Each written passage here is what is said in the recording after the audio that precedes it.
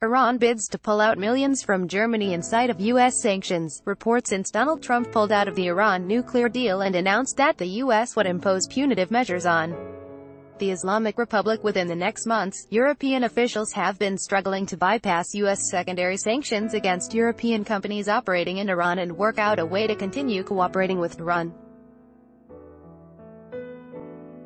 The Iranian government is seeking the withdrawal of $353 million from European Iranian Handelsbank AG, a bank based in the German city of Hamburg, where Tehran keeps some of its assets, according to Bild.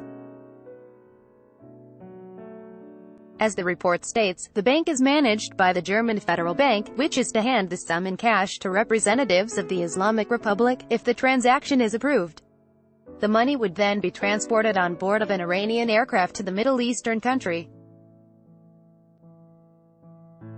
The newspaper, citing high-ranking officials, claims that the German Chancellor's office, Foreign Ministry and Finance Ministry have been contacted at the highest level with the withdrawal request.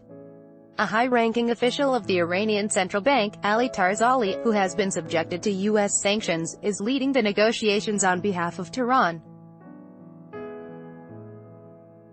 The German Financial Supervisory Authority, BaFin, is reportedly reviewing the request under the Banking and Money Laundering Act. Neither the Foreign Ministry nor the Finance Ministry have yet confirmed or denied the reports, according to Reuters. The Bundesbank, as well as a bank, declined to comment. Read more. Iran slams news fabrication, disrupting ties with Europe as U.S. sanctions loom. The Islamic Republic has justified its request by stating that it needs the money to provide Iranian individuals with cash for overseas trips after they were denied access to the recognized credit cards, following the re-imposition of sanctions after the U.S. pulled out of the Iran nuclear deal. President Donald Trump announced Washington's unilateral pullout from the Iran nuclear deal and the decision to reimpose sanctions against the Islamic Republic on May 8.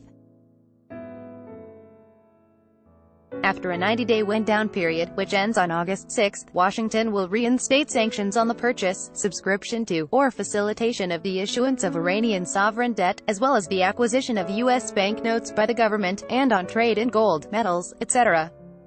Following the 180-day wind-down period, ending November 4, the U.S. will impose sanctions on Iran's energy sector, port operators, shipping, as well as petroleum-related transactions. Other signatories to the landmark deal, including the U.S.'s European allies France, Germany and the EU, reaffirmed their commitment to the agreement, with EU officials struggling to shield European companies operating in Iran from U.S. secondary sanctions. While the bloc's officials try to come up with a decision, some firms prefer not to wait. So, French shipping company CMA-CGM, one of the world's largest cargo shipping companies, recently announced that it would stop doing business with Iran out of fear of becoming embroiled in U.S. sanctions against the nation.